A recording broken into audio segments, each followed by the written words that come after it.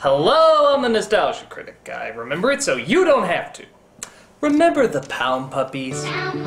Sure you do. Their marketing gimmick was far too clever to overlook. Buy one of our cute, sad little puppies or else they get the gas. Those lonely pound puppies really need to be rescued. It was a brilliant idea, and like most toys in the 1980s, if it was popular, it warranted a show. So we got the Pound Puppy Show, which was just as dry for ideas as the executives who greenlighted it. I don't know, you got these dogs in a pound, but they get dogs out of the pound. There's this evil woman who runs it, but then there's this daughter who runs it. She tries to capture them even though they're somehow already in a pound. Something about magic power that allows them to talk to humans. It was a mess. And just to make it even more confusing, they had a theatrical release that switched things up even more. That was Pound Puppies: The Legend of Big Paw. Emotionally lagging and creatively retarded, the Pound Puppies movie is just as big a sellout as you would think. And considering how it was based on a show that was a sellout, that was based on a toy that was a sellout, there's a lot of fucking selling out to be done here. So why should these characters have been Korean appetizers? Let's take a look. So it's a beautiful day in Whateversville, the sun is shining, the clouds are out, the cars stop in mid-dissolve. It's absolutely wonderful. And on this day, we see 3 dogs walking to the museum. Gee, Uncle Whopper, where are you taking us? All you said was it's a little surprise. Did you like surprises, Uncle Whopper? Oh boy, I think the director's kids wanted a cameo. Hey, watch out! Whoa, that could have been me. Thanks. That will be you if you don't start watching the lights and wait for the walk signal before you cross. Why thanks, magic walking, talking dog. Boy, this is the best high ever. It's a good thing we still have puppy power, or else I couldn't have talked to him. Yes, apparently there's this thing called puppy power, where dogs and humans can magically talk to one another. Not too late to get a refund, folks. Where did it come from anyways, Uncle Whopper? Wait till you hear this. It all started back in the Dark Ages, back in the days of the knights. Wait a minute, what? Things were a lot different back then. Good and evil knights fought each other for the right to search for the mystical sword Excalibur. No, sorry, I came in to watch Pound Puppies, the little dogs. Unfortunately, the evil Black Knight won. When did this become Spamalot, the animated series? I'm Pussy McPantaloon Britches, and I have no idea why we jumped from talking dogs to Quest for Camelot's table scraps. Kinda weird. So the Black Knight, who's not wearing any black, chases after the boy and his dog. Now for the pleasure of finishing you. For dry, red eyes, clear eyes is awesome. So the boy just happens to stumble across the sword in the stone and... The Bone of Scone! Wait, the what? The Bone of Scone! There's a bone in the stone? Why would anyone put a bone in the stone? What's the point? What, was Merlin drunk when he came up with that little tidbit? And he who pulls the sword from the stone will be named King... I just thought of something. What if, now just hear me out. What if we put a bone in the stone? I don't know why. Everyone's gonna be like, why is there a bone in the stone? What's the point of that? Blah, blah, blah. I'm gonna be like, hey, that contains puppy power. Everyone's gonna be like, well, what the hell is puppy power? Well, I'll tell you in a second.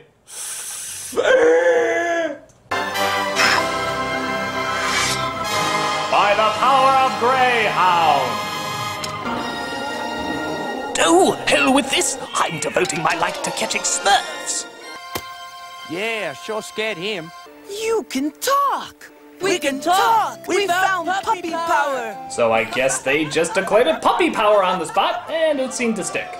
But I shall never rest until the Bone of Scone is mine. And should I fail, the sons of the McNasty clan... McNasty? Really? That's his name? You know, you're sort of leaning his future towards evil when you call somebody that. I can't really see a daycare center called McNasty's. Some story, huh, kids? One thing I don't understand, Uncle Whopper. Oh, God. Just try to act like you give a shit, will ya? Which brings me to another story about how we almost lost puppy power. Yes, because we can't keep track of where the fuck this movie's going, we cut to yet another flashback. This one takes place in the 50s. Okay. So we see our main characters from the original show. Cooler, Bright Eyes, Nosemarie, Howler, and Whopper.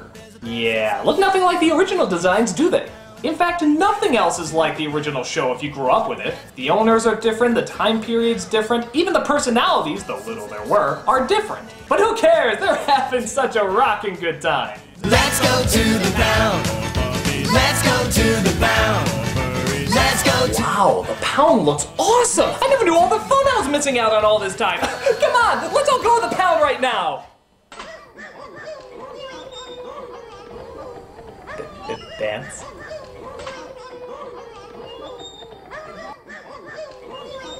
You can hug him, you can pet him, but you better not forget him at the pound. Fuck this, I'm getting a turtle. In commemoration of the 1,000-year anniversary of the Bone of Scone, we'll be holding an adoption bazaar at the pound. Yeah, and everybody's invited to come over and adopt the pound puppy or pound purry of their choice. Wait, a pound purry? Did she really just call a cat a pound purry? What, did pound pussy just cause too much controversy? Someday one of Big Paw's descendants will guard the Bone of Scone again. It's like my great-grandpuppy said to me. Us Coolers are descendants from King Arthur's puppy, Dig-a-Lot. Who wrote this? Just then, a nurse puppy comes in to let them all know the good news. It's time. It's time?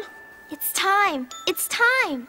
It's time. It's time. Is it time?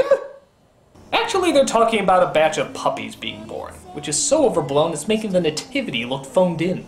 I love you. Where are they? Ah! Where are they? Look at them. They're just so cute. That guy is weird. You're right, Whopper. There's something odd about that man. No! What did you put? No! Young lady, the papers, please. Uh-oh. Look out for reflex. I love you. I love you. I love you. Yes, this interesting mental psychosis has a very strange reaction when he hears a bell. He runs around kissing people, saying that he loves them. It's the stupidest thing I ever heard in my life! No rhyme or reason! Look out. I think this calls for another. Scary slow-mo.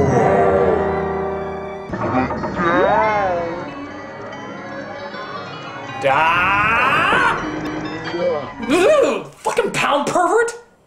So after having sold the puppies to a man with razor-sharp teeth, Whopper decides to follow him to see what his evil plan is.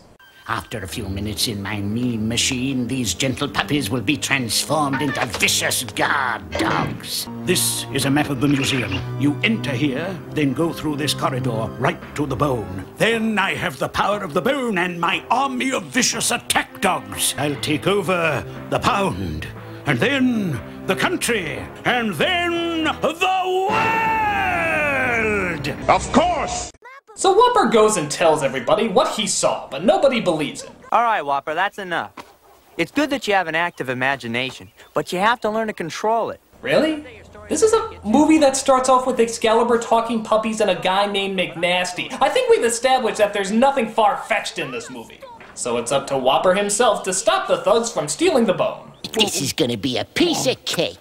Hey, don't mention food. I'm starving, all right? Hey, Lumpy, you know how we were talking about the other day how we're in every single solitary movie ever? The fat guy and the skinny guy who are both thugs? Yeah. Do you think that's a throwback to classic character development, or just really shitty writing? I picked the latter. So the bone is broken in half, which means that all puppy power in the world is taken away. I saw Whopper run. What's going on? I can't understand Colette. Hey, I can't understand Tammy and Jeff.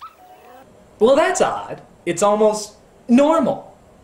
So through a confusing chase scene, we see the thugs get half of the bone, as well as Whopper and that mother dog. We gotta find the bone and put it back together if we want puppy power back. What if we can't? We have to, or kids and puppies will never be able to talk again. It'll be like the way it was in the Dark Ages. Oh no! It would be like pretty much how it is now! Ooh! Shh! Uh-oh.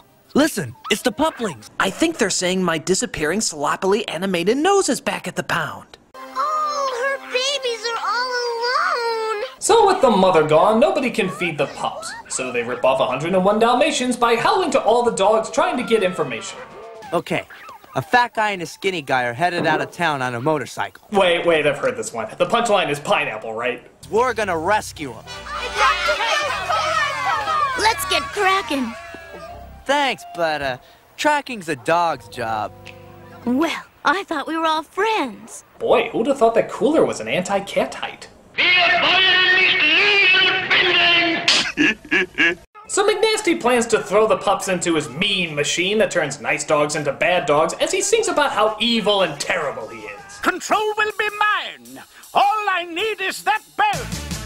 I've got a plan in mind to put me on the throne. You know, doing a cappella with a man who's screaming and isn't really singing doesn't count as a song. You need more musical accompaniment than da-da-da-da-da. Now the world will be mine. My time has finally come. In the McNasty bloodline, I'm a son of a god.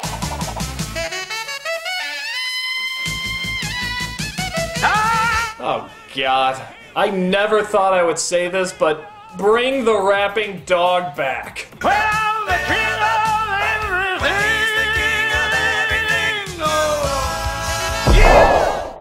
Meanwhile, we cut to Cooler and the gang as they travel through the woods. As bad as the dialogue is, at least we don't have to listen to another crummy song. All in your mind.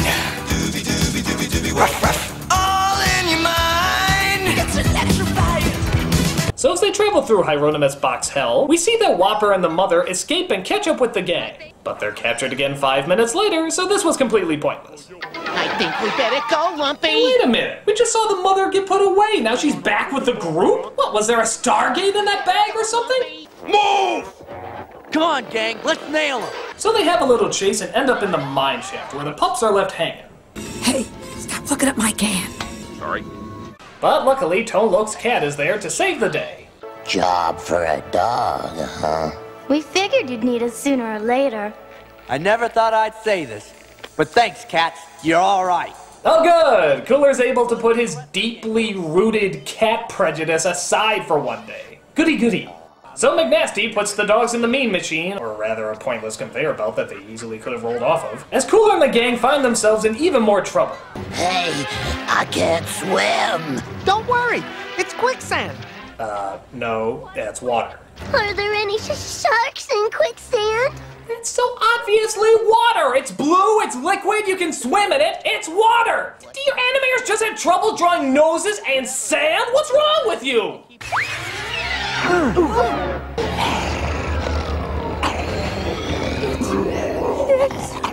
It's... Monty Python, the Flying Circus. Actually, it's Big Paw. Yes, he's in this movie too. I'm just a lonely puppy without a home and without any friends. But does he have a pointless song to sing? Big, big, big, big paw, big, big, big paw, big, big, big paw, big, big, big. You know what I could use right now? I could use a shot of Tyler Durden's penis. I don't usually say that, but this just seems like the perfect movie to put it in. So when the snooty cat and the courageous dog with the celebrity voices meet for the first time in Reel 3, that's when you'll catch a flash of Tyler's contribution to the film. Big, big paw, big, big, big paw, big, big paw, big, big, big, big. Nobody knows that they saw it, but they did. Nice big cock. Big paw, big, big, big paw. So the Pound Puppies and their new friend Big Paw approach the lair of our villain.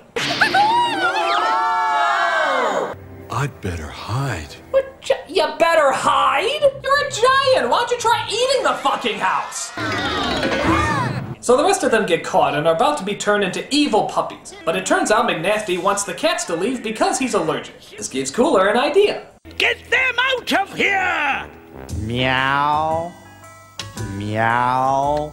Oh, and be sure to take the dog with the pot on his head and the broom up his ass. I don't think he's well. So as the others are turned to evil, Cooler and the cats escape to find Big Paw. Now what are they gonna do?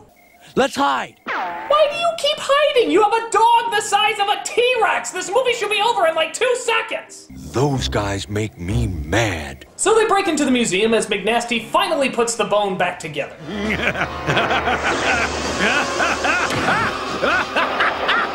And nothing happens. He just sort of declares himself king.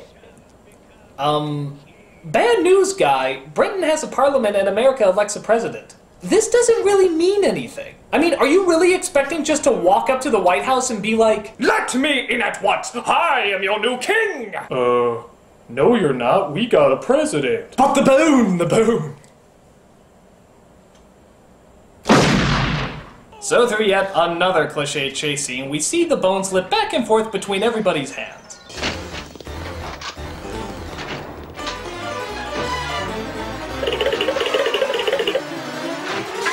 But Cooler and Big Paw get trapped as they try to figure out how to turn the evil dogs back to good. Mama, I love you. My darlings. That's it. Saying I love you changes them back to normal. Well, that's a weird design flaw. McNasty, when making his mean machine, actually factored in that the only way to reverse it is saying I love you? How come love always seems to be the atom bomb in these movies? It always seems to be the answer. I love you! I love you! Drat! I've been foiled by the power of love! So they rush after McNasty to finally put everything right. What about the cops? We'll lose them too. Nothing can stop me now. That is, except for a small dog taking the wheel from me, a bigger dog grabbing onto the back, a few sloppy turns, and a confusing ride that leads me back to the museum where the police are waiting. Don't let it touch me! I don't want to be reversed! I don't want to be a good guy! Well, that takes care of them. Yeah, but what about the scone bone? So they find the bone, McNasty's now a McGoody, and the Pound Puppies have their adopting bazaar. Everyone sing and dance and celebrate. Oh, and I guess Whopper finishes his story. I see you brought some new friends to meet me. I'm sorry we didn't believe you, Uncle Whopper. Oh, that's all right. No harm done. The important thing is that with Big Paw guarding the bone, we'll never lose puppy power again. And thus puppy power stayed forever. Remember, kids, you can talk to your dogs. If for some reason it doesn't work, there's something wrong with you. You should be ashamed of yourself and feel totally awful that you're unable to enjoy your dog. Sorry, we don't know what the fuck's wrong with you. Maybe you're just an idiot. What world created this? Aside from just making no sense at all, the animation's choppy, the characters are forgettable, the songs are crap, it's just a stupid movie with virtually nothing redeemable about it whatsoever. So remember, the next time you see a cute, cuddly little puppy in the pound, let him rot! If not, you might end up with more bullshit like this. I'm the Nostalgia Critic. I remember it so you don't have to.